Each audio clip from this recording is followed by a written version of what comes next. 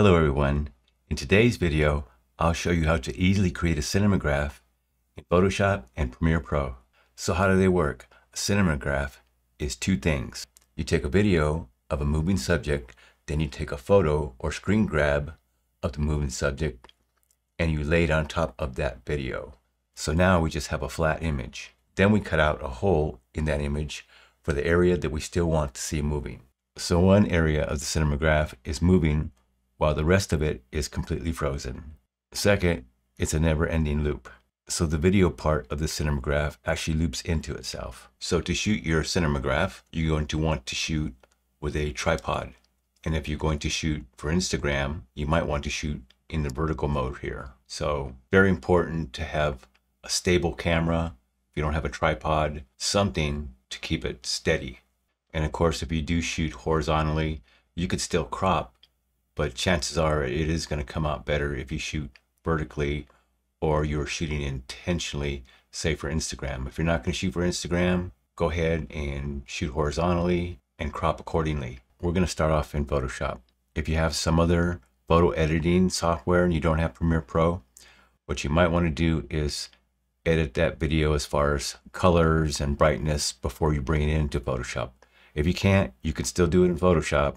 You can use adjustment layers in Photoshop for video just like you can for photo editing. So I've opened my video in Photoshop. It created a layer here on the layers panel. And also notice you have a timeline down here. And as soon as you open up a video here in Photoshop, you should see that timeline. If you don't, you come up here to window where it says timeline. You can check that. So down here on this timeline, you can scrub through a video like you can on other video editing programs. And if you come over here to this gear, you have a resolution. Mine is at 25%. You can go up to 50 or 100%. What this resolution is for is it will help in your playback. Say if you have a computer that's not fast or you have a big file, if you could drop the resolution, then you can have your playback run a little bit smoother. You want to make sure that loop playback is checked while we're working on this. This is also a good time to crop your video. So let's say I want to shoot this for Instagram, say on the Instagram feed, even though I didn't shoot this vertical, but if I come up here and do a crop, and if I put this 1080 by 1350 up here at the top, this will set up my crop for the Instagram feed. So all I need to do is click my check mark, and there it is. So in this case, the crop worked out. Full video in there that I want to work with. Now we need to find an in point and an out point in our video clip. And you can scrub through with the playhead, or you can press spacebar to play. But I want to find a place where the coffee is going into the cup and the stream of coffee is constant with not much movement. Also not much movement of my hand. And so I'm going to try and scrub to that spot, say somewhere starting right there. And I'm going to come over here to the left-hand side to the beginning of the clip. And you see how the cursor turned to a left and right black arrow. And I'm going to drag all the way over to where the playhead is. This will be my endpoint. And I'm going to let that play a little bit. And I think right there will be my endpoint. So I'll come to the right-hand side of the clip. There is my arrows. And I'm going to drag the clip over to my playhead. And down here at the bottom, you can zoom in more.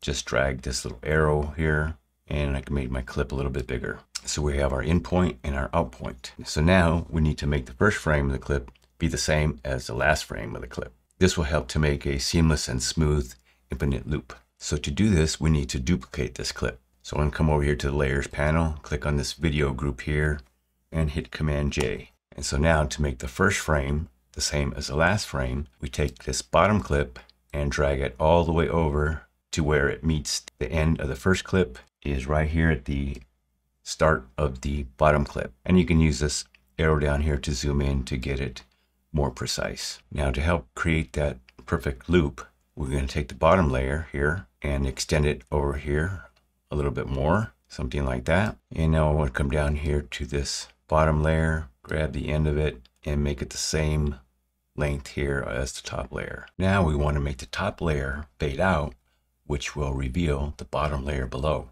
To do that, we're going to use keyframes. I'm going to start with the top layer selected and come over here to where it says video group 1 and hit this arrow. And here is opacity. But I need to move my playhead to where the layer below starts, I'm going to click on the opacity stopwatch right here, and there's our first keyframe.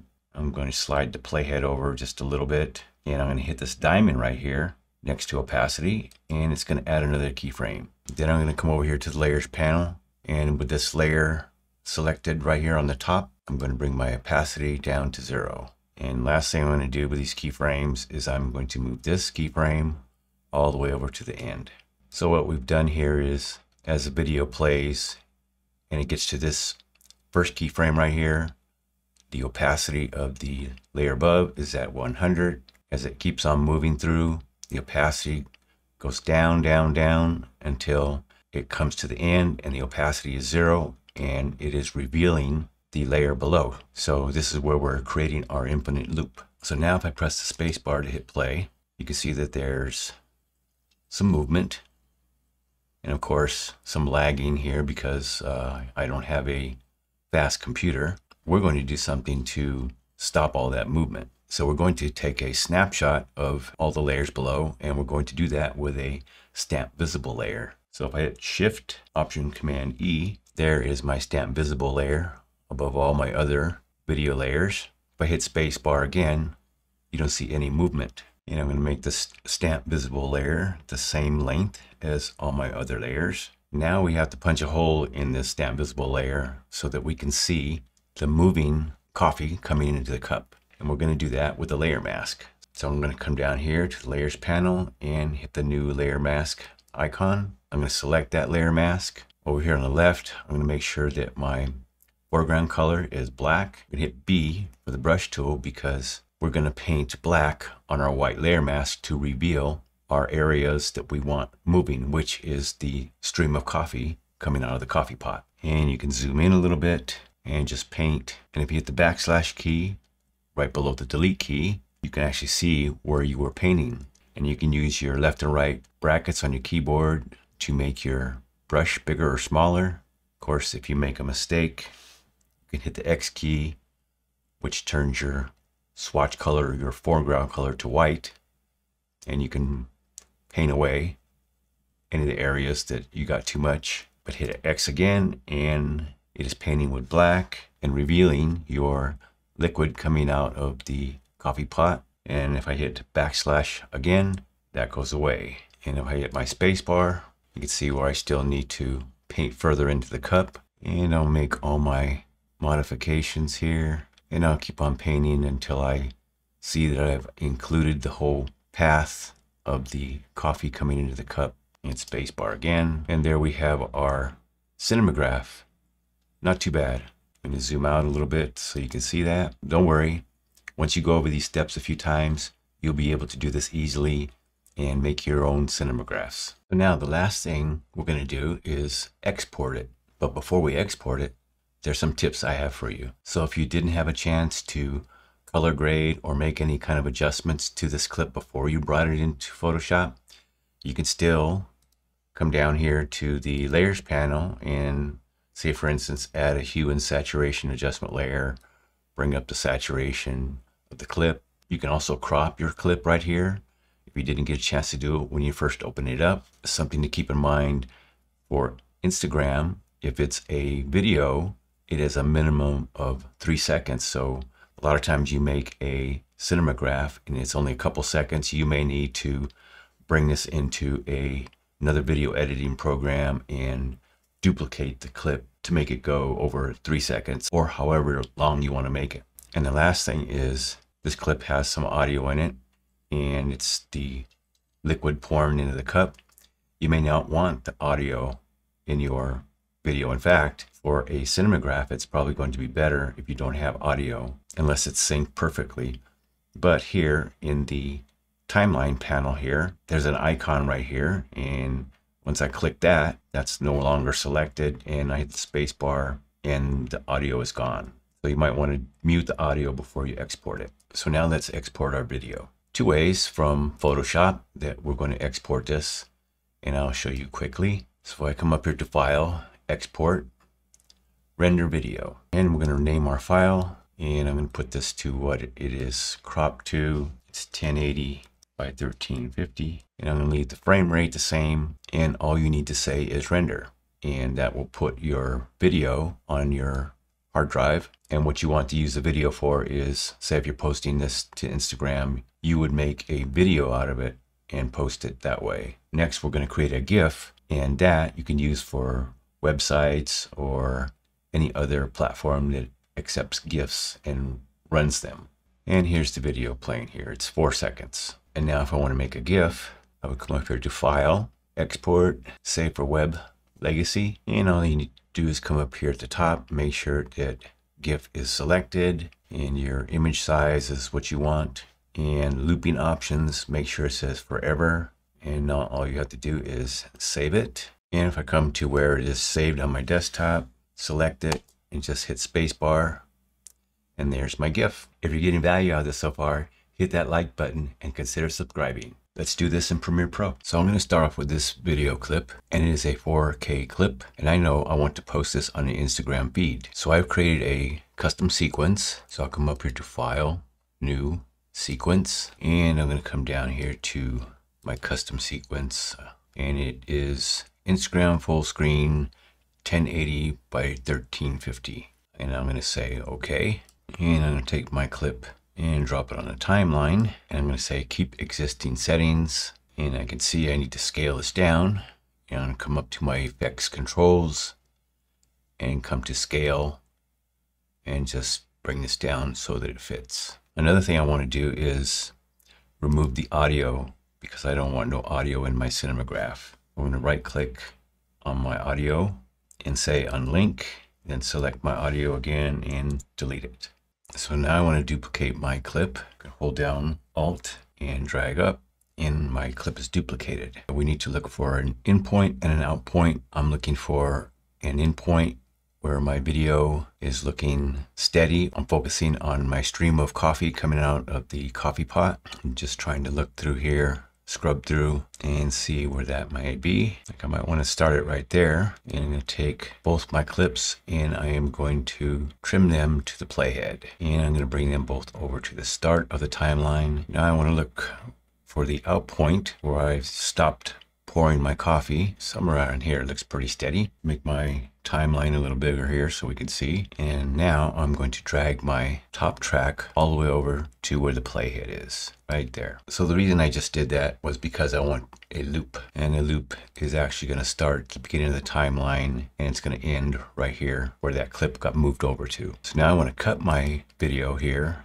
on the lower track and hit C, and I'm going to cut it right there, and I'm going to delete the rest of it behind that. So now I'm going to take this top layer here and I'm going to drag it back a little bit, something like that. You can see if I play it, we still have a little bit of movement we got to get rid of, but we're starting to see our loop get started here. So now we need to apply an effect. So in your effects panel, you can come over here to video transitions, dissolve, and cross dissolve, or you can just search for cross dissolve up here in the search box. I'm going to drag a cross dissolve onto my top track. I'm going to adjust it so that it is a little bit shorter on that top track. So now you see that a little bit better. It's a little bit shorter. And so now it's just going to fade into the other video. You can see that fade right there. It's not too noticeable, but you can see the fade. So now we're starting to get a loopable video. So now this is where our loop is going to end. So I'm going to hit C, and I'm going to cut off the rest of the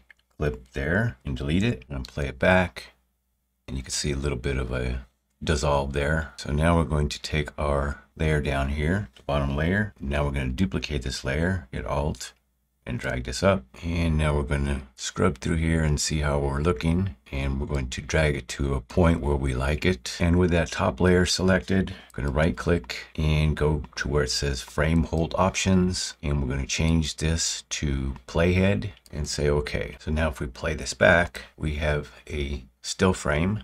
Nothing is moving. So we need to mask out that area of the coffee. You go up here to your effects controls, and where it says opacity, click on the pen tool, and you can mask out here, and you can move your mask if you need to. Also, you can come over here to your mask feathering and increase this a little bit. I'm going to make it 20. Make sure you click inverted. And now when I play back the clip, I have my Cinemagraph. And now we need to export our clip. Mark my in and out points. I'm going to hit Command M. I'm going to rename this and save it. All I have to do is match source high bitrate. I am not going to be exporting audio, so I don't need to check that. I know that my width and height is 1080 by 1350. I'm going to keep the frame rate the same, and I can just export it. So this is video, and I can see that it is 4 seconds, and I can post this directly to the Instagram feed as it is. I know that it'll play well on the Instagram feed because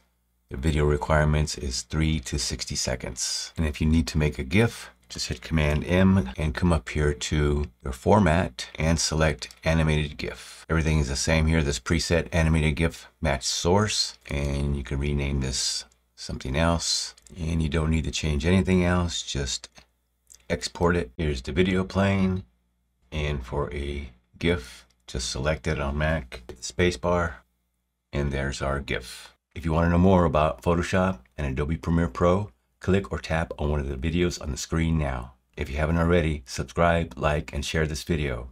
And remember, it's never too late to learn. Thanks for watching. See you in the next video.